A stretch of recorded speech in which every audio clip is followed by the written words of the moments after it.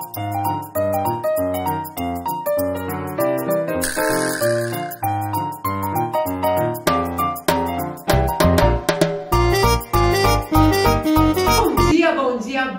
dia! Welcome back to my channel. We are interviewing Kate and Arjun in a series of videos. This is not our first video, so if you didn't know that, you need to subscribe to my channel now, Marci Baur. So, Chalo, are you ready? Yeah, let's go. So now we are coming to an interesting part of the interview, struggles to be a businesswoman in India. Yes.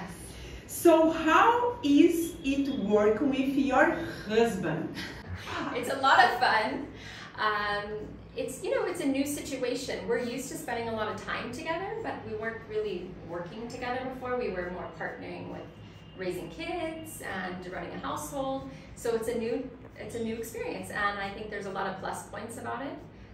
But we're getting kind of just into that groove of, this is what you do better, this is what my strengths are, so you focus on that and I'll focus on this, and just meeting each other in the middle somewhere.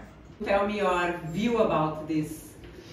Yeah, I mean, it's very different for me. I come from a corporate America culture, and now I have to just, adapt and maybe the way I say things. And he has to be with that person for the rest of the night. So yes, exactly. So I have to be a little bit careful about, how I come across. So what are your main strategies to sell your products?